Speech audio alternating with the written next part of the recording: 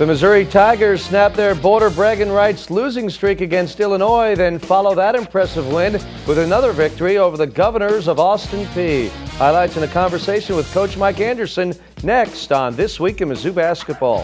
One of the things I always talk about is you want to play well. We hadn't played well in St. Louis since I've been here. So for us to come out and play like we're capable of playing, I think that was a good sign for our basketball team. Let's go and relive a game that will live on in memory at least till next December when the teams meet again in St. Louis. And here we go, Scott Trade Center, downtown St. Louis. Tigers were ready from the outset. Coach Anderson, you started well, scoring the first 5 points of the game. Well, you can see the energy level. Our guys are really pumped up. There's a trap, touched by the freshman and a pass to JT Tiller, and you can just see the bounce in their step.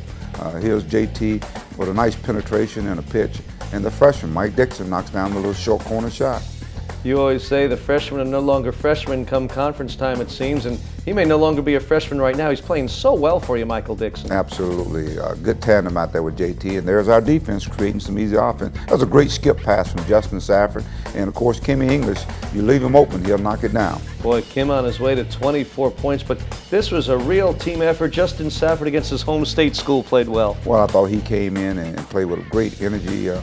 Played like 30 minutes in that particular game. I thought he played real well.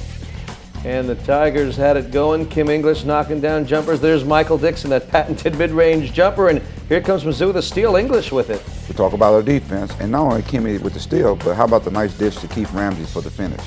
Tigers sharing the ball. They had such great numbers last season in the assist category, and it's continuing this year. Illinois hanging in there. DJ Richardson scored. It was tied at 28, but not for long, Mike. You pushed it out again before halftime. Well, we talk about back at you. They scored, and we came right back at them. Now, there's penetration, and there's Miguel Paul, another guy knocking down a three-point shot.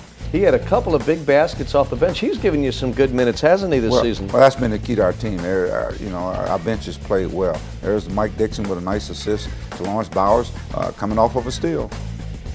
Tigers up by a dozen at 48-36 early in the second half, and they just continued to get good looks. Tiller inside off a nice assist, and here again out front, that's a bucket from Marcus Denman for three. Well, there's a pass from Justin Sapp. If you know, there's just great good ball movement with our basketball team. That's Kimmy attacking the basket.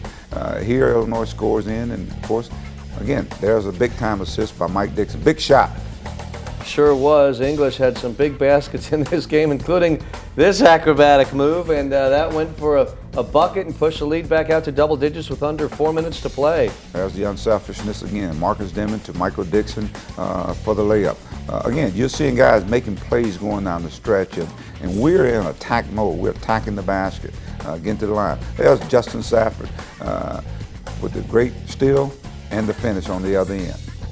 And we'll get another look at Justin's efforts here defensively, and then throws it down. And Lawrence Bowers here would cap off the scoring for the Tigers, who had 81 compared to the 68 put up by the Illini. And there it is. Missouri hoists the trophy happily on the court at the Scott Trade Center. Well, again, contribute that to our defense. I thought our defense, team effort, team intensity, we had a lot of guys score in double figures, so you had good balance.